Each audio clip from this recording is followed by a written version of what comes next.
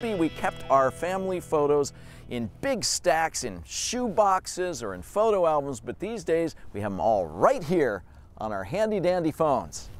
I got to get that screen replaced. We asked if you could share a few of yours. Let's see.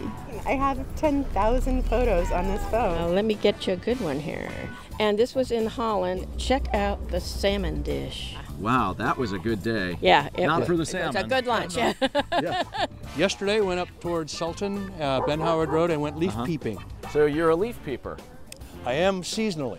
You just made it sound dirty is all. I'm a dog walker. I've been a dog walker for 8 years. I actually have a thing I call up up, and so it teaches them to get up on a log and stand in a row. Oh, they use that with me when I'm shooting the show too. It's a little hard to see in this light, but that's a funeral pyre. This was an antique shop in Germany, and there were doll heads in the window.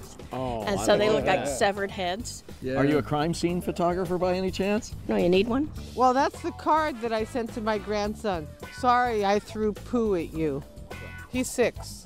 And there was some smell in the car or something, and it reminded him of me.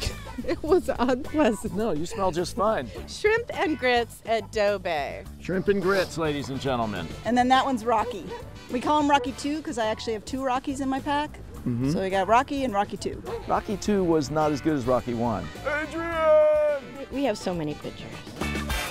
And just one more photo to share. Today's photographer, Erica Hintergard, just returned from Hawaii. And wait, what is that? These are shirtless men. Hunky shirtless men in the pool in Hawaii. Looks like you had a good time there. Now, fittingly, it's raining on all of us today.